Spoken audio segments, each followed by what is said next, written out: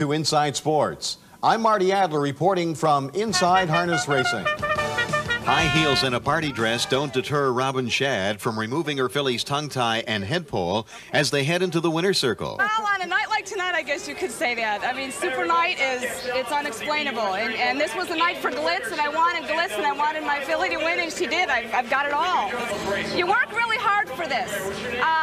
As a groomer, a trainer, you work all week, and your rewards are when you race. And when your horse wins, there's nothing like it. I mean, you get her nose across the wire first, and it's exhilarating. That's what it's about.